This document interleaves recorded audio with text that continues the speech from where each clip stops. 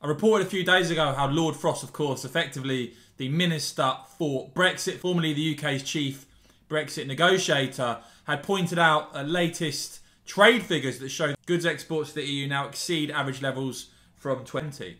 And Lord Frost in front of MPs yesterday, making it very clear that the UK needs to stop thinking like the EU, effectively break away from the EU mindset to take full advantage of the Brexit opportunities ahead of us. He pointed out, for instance, as the Telegraph report, that lots of our bureaucracy and our regulatory systems have had to operate within a prescriptive EU law framework, saying that we've internalised principles of EU law and EU ways of thinking about things for the last 50 years, which is harder to eradicate because it's quite subtle. Frost adding that he personally profoundly believes that it's a huge advantage to a country to have control over its own laws and ability to design arrangements that suit its own traditions and ways of doing things. One of the MPs that Frost was in front of yesterday was the Brexiteer MP Andrea Jenkins. She spoke to him a bit about diverging from the EU approach on things. Here's the clip.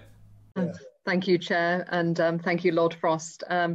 Continuing the theme of regulatory freedom, looking at our common law system, the regulators place an emphasis on simplicity, which is inherently more flexible and predictable than the EU system. Are there any plans for new regulatory authorities that operate to take advantage of the British common law tradition and diverge from EU practice?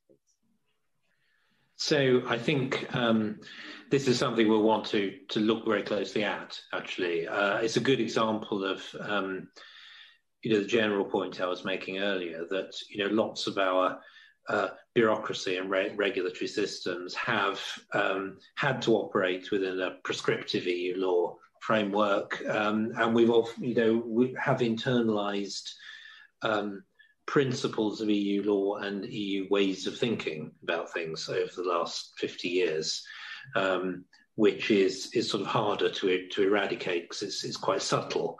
But I think coming back to arrangements which are consistent with the kind of lighter touch common law arrangements, the ability to experiment and develop things as we go on, rather than a very prescriptive arrangement. Absolutely, I'm sure we'll want to look very closely at that. So there you go, guys. Lord Frost, again there, really speaking out about grasping those Brexit opportunities, breaking away from the EU's way of thinking, the EU's way of doing things we were constrained by as members of the EU. Do let me know what you make of his comments down below, guys, but I think Lord Frost gets it. He's someone I think who's really pushing that agenda to seize, maximise the Brexit opportunities ahead of us by doing things differently from the EU and utilising that freedom.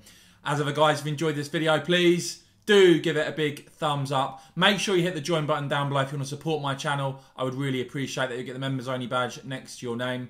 And of course, as ever, thanks so much for watching.